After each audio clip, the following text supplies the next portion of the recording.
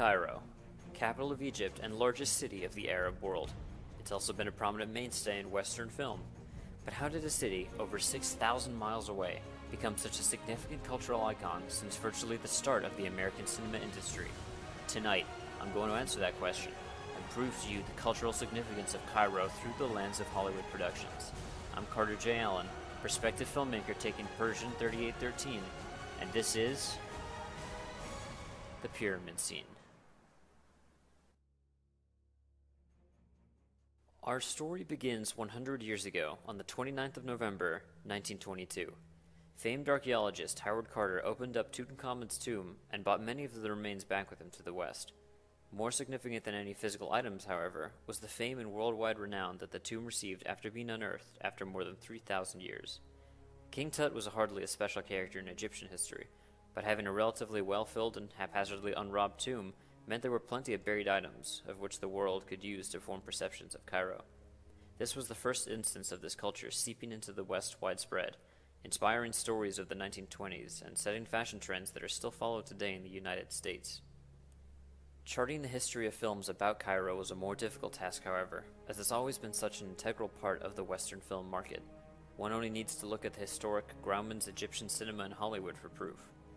My solution was sorting the cinematic evolution of Cairo through Hollywood into 3 eras and 12 films. First, we have the Modest era, named so because many of the films were from pre-code Hollywood, and, either as a result of technical limitations or a public lack of information about Egypt, tended to be modest in size and scope. Representations of Cairo at this point in time can be somewhat inaccurate, but were mostly harmless. Many films, such as 1933's A Night in Cairo, were actually about Egyptian characters and attempted to tell Egyptian stories in an endearing way. I'd be remiss if I didn't discuss the film that no doubt introduced many Westerners to Egypt to begin with, which is of course 1933's The Mummy. Remember King Tut's tomb from earlier? Well, that was what directly inspired Universal Pictures to produce this movie, following the success of Dracula and Frankenstein 2 years prior.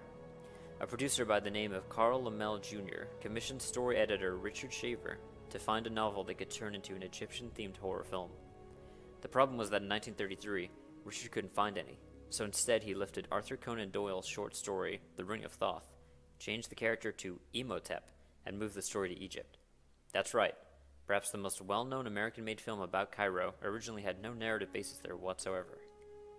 As we move towards the end of this era in cinema, we see the modesty starting to break down, and the path becomes paved for extremely glamorized and hyperbolic tellings of stories like Cleopatra, which was the most expensive film ever made at the time, almost bankrupting 20th Century Fox, and Lawrence of Arabia.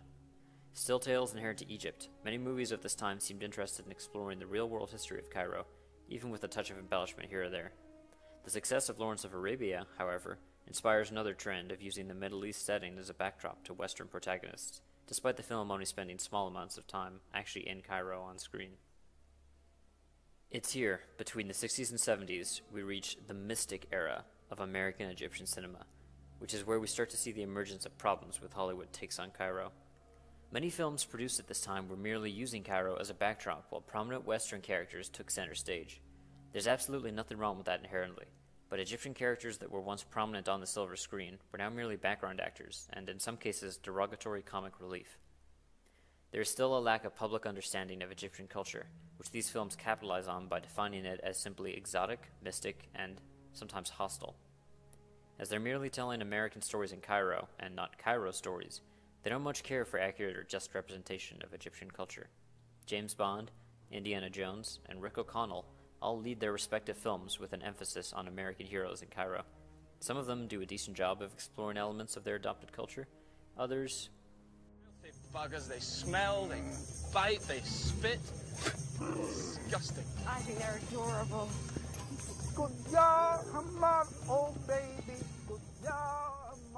Not so much. It got to the point where proper representation was so poor or offending, people would start protesting and attacking MGM and Fox cinemas in Cairo, though that was closer to the start of the era than the end. We do still see major studios, like DreamWorks for example, sinking tens of millions of dollars into productions simply trying to tell Egyptian stories about Egyptians, so it's not like the tradition had died out in any way. Finally, we arrive at what I've coined the modern era. While Egyptian-based cinema was never technically characterized the same way as other geography was in films, as, say, with a Western, I'd argue the genre has seen a decline in popularity with the past few years. Some films still suffer from problems lingering from the Mystic Age, films like Gods of Egypt and X-Men Apocalypse, the latter suggesting the pyramid's purpose is not as a burial tomb, but instead a mutant power transferring station. I'd imagine it's the cultural equivalent of suggesting the Statue of Liberty was really a giant robot or something. I don't imagine people would be too happy. Still, we see with films like Jumper that people are willing to produce interesting narratives that utilize Cairo without derogating it, and we see with wildly successful films like Aladdin, people are still inclined to see movies inspired by Middle Eastern culture, even if that film takes place in an imaginary or far-off land. Perhaps one reason Cairo has stood so dominant in the film industry is the world-famous architecture, namely the Pyramids of Giza. If your film is shot in or about Cairo, there's a fairly strong chance it will make an appearance. Part of the appeal was the long-standing mystery surrounding their inception, but as visually striking as they are, it's very well understood what they're for nowadays, and thus any indication of uncertainty could be seen as irresponsible, deceptive behavior of the filmmaker. The reason I make this video essay is not to criticize filmmakers of old by holding them up to modern cultural standards, but it is to suggest that filmmakers of the future can do better, be better. Produce films with heart and care to Cairo in the Middle East. Don't show another country or its people in an unfairly negative light, but also don't pretend every film is meant to advertise to tourists. Show places as they are. Paint a picture of Cairo as it is. Hopefully, I've proven to you that Cairo has gone through different stages of critique and glamour in the American movie industry. And if you, as a filmmaker or even just an audience member, keep an eye out for those stereotypes and tropes in the future, then perhaps we can improve the world of America Cairo cinema, one pyramid scene at a time.